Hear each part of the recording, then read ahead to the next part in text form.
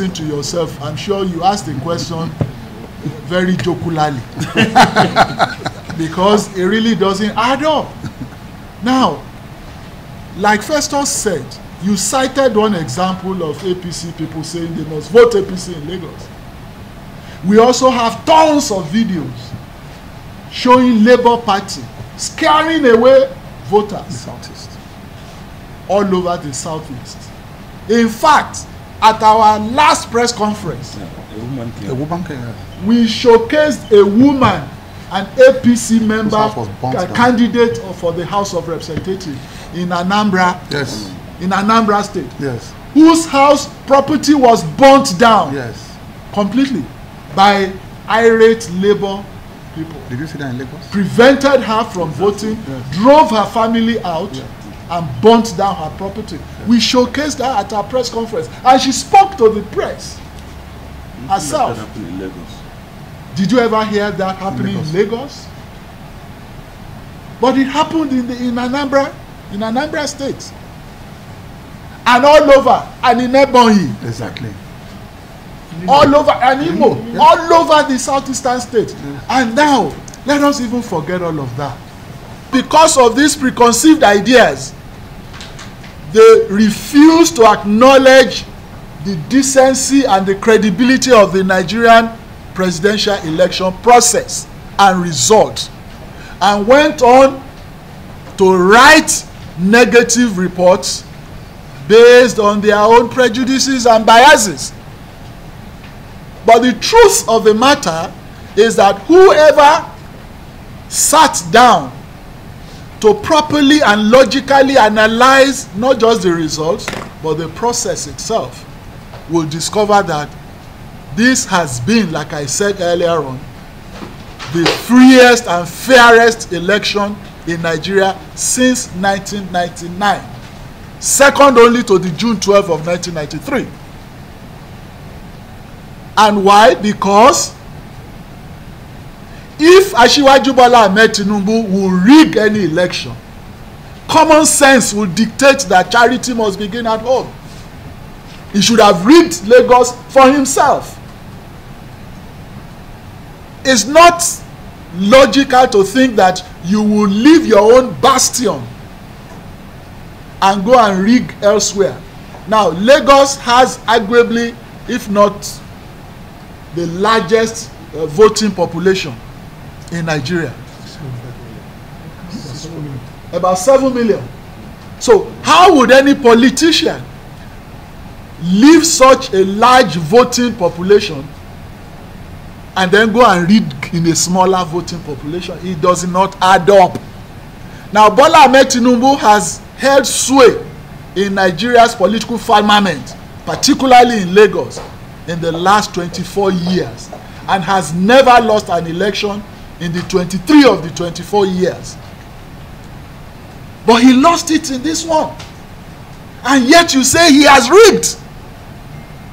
And he could not successfully rig himself in his own bastion, in his own power base. And the sitting president lost his own home base of Katsina State. And he could not use the extensive coercive agencies under his command and control to rig his own party into victory in his own home state. Does that add up? And APC sitting governors, at least 10 of them, 10 APC sitting governors lost their home states to the opposition. And you still say the election is flawed. That is the height of illogicality.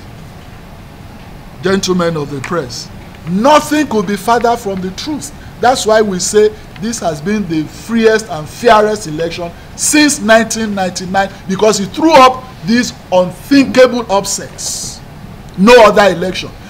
Obasanjo, Olusegun Obasanjo, who shouted the election should be cancelled, conducted an election as a sitting head of state in 2007.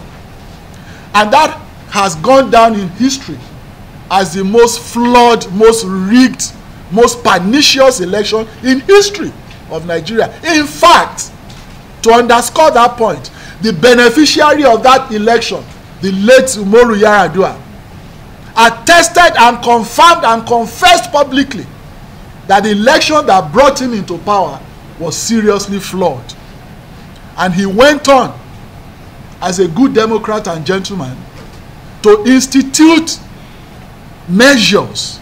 He put in measures in place to correct the anomalies that resulted from the election that brought him into power. And that election, he started the Uwais Commission, initiated that Uwais Commission that looked into the processes of electioneering in Nigeria and recommended measures to plug loopholes and leakages. And that election was conducted by this same Obasanjo. And this same Obasanjo went to the US at an interview, which I played the visual at a press conference 2 weeks ago, and declared emphatically that there is no perfect election anywhere in the world. Yet he expected our own election here to be perfect because it did not suit his own whim and caprice, and his own adopted candidate lost woefully. And in fact, it is the APC government that has implemented most of the recommendations of the Uwais Commission in terms of the electoral law. And that's why you have this new electoral act.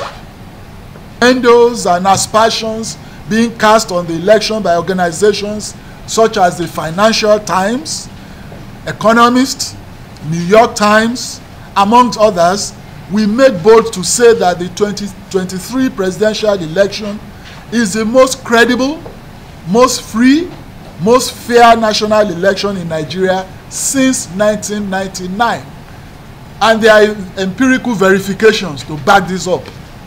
No election since 1999 had thrown up the upsets that we had witnessed in this last presidential election in Nigeria. Since 1999, no election in this country had thrown up such upsets in hitherto unthinkable areas. The elections into the Senate and House of Representatives were held the same day with the presidential election.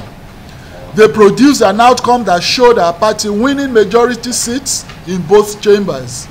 None of the presidential candidates assailed the integrity of the National Assembly elections. Similarly, the presidential election produced expected outcome. Anyone who is honest enough and understands the political landscape of Nigeria and the forces at play in electing a president in a multi-ethnic and multi-religious society like Nigeria will know that only Asiwaju Bola Ahmed Tinubu and APC could have won the election. It must be stressed that only the APC went into the 2023 election intact. The PDP went into the election fragmented into 3 parts. In 2015, the PDP went into the election of 2015 fragmented, and it lost. And so how logical could it have been for it to expect to now come and win when it lost when it was whole, and now fragmented into 3, still expecting to have won the election? It was the height of illogicality